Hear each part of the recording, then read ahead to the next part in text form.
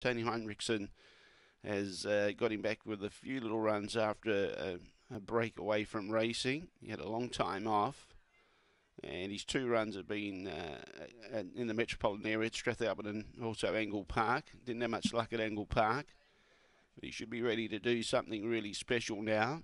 Sea Sunrise, she's had a freshen up. She hasn't raced for a month. So box 4, she'll want to jump well. Usually Jam Lady jumps okay.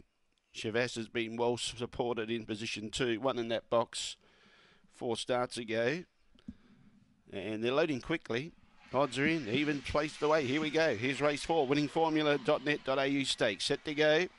Away in racing. Sea Sunrise is going up the challenge. Jam Lady for the lead, but Jam Lady's got the lead. Sea Sunrise powering on the outside. Menzel Boys are starting to come into the race as well. Behind those was Chavas. Sea Sunrise, she took the lead, got clear by 3 lengths. Back in 5th placing is Electrify. Ming Men Shen back behind those with Classy Diamond and Ruby's Cheek Star. But the late male's got it today. Sea Sunrise first, second Chavas, really good run. Third Menzel Boys, 4th was Electrify. Jam Lady got a little tired. Classy Diamond behind it with Ruby's Cheek Star, and the last one to pull up was Ming Men Shen, the time 23:39.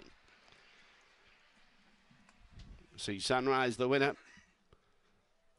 Jumped well, worked to the lead, took the lead from Jam Lady, but Shavassi, gee, she ran fantastically. Captain Abbott was going for a double. Run very good run, but couldn't quite catch Sea Sunrise, who built up a good break down the back. It's 4-2-8-6.